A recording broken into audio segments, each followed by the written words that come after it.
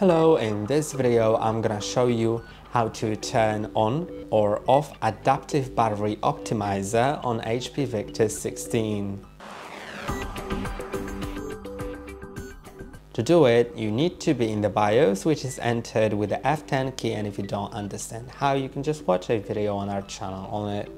Once that's done, go to configuration, then you'll see adaptive battery optimizer, and you can just set it to disabled or enabled.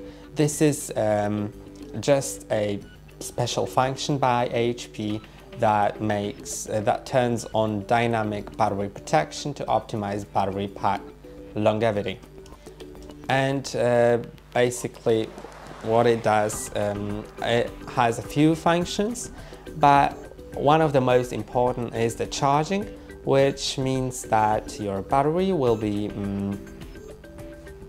charged in an optimized manner.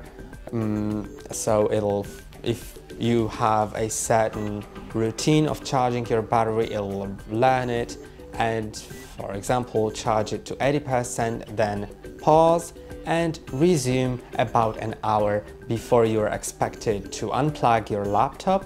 So it charges to 100% soon before you unplug it, and that means it just doesn't get overcharged. And that's all for today. Don't forget to like and subscribe. See you next time.